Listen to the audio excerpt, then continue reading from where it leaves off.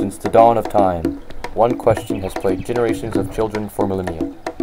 Which brand of crayon is the best? Crayola or Cra-Z-Art? After all of these years, that question has now been answered. We set out to determine if one of the two crayon brands would lose more wax on average. Legend has it that Crayola is the superior of the two. Thus, we conducted an experiment to determine if there was in fact a difference between the two crayons. The experiment was simple. Using a LEGO Mindstorms NXT robot kit, we designed and built a robot arm that was programmed to test each crayon in an identical fashion. This arm applied the same pressure and speed to each individual crayon for a set time of 50 seconds. We measured each subject before and after every trial so as to find the difference in length.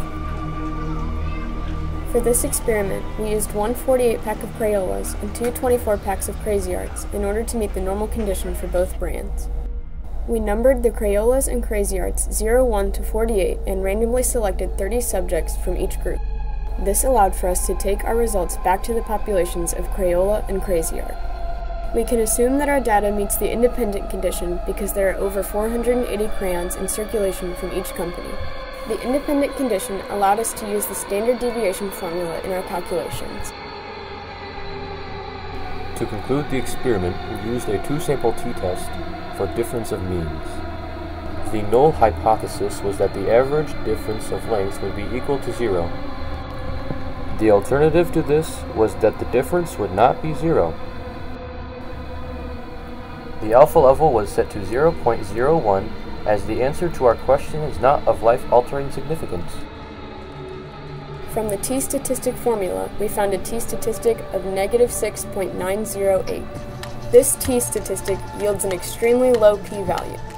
Because this p-value is smaller than our alpha level of 0.01, we reject our null hypothesis to conclude that the difference of the means is not equal to 0. From this, we can conclude that Crayola crayons last longer than Cra-Z-Art crayons.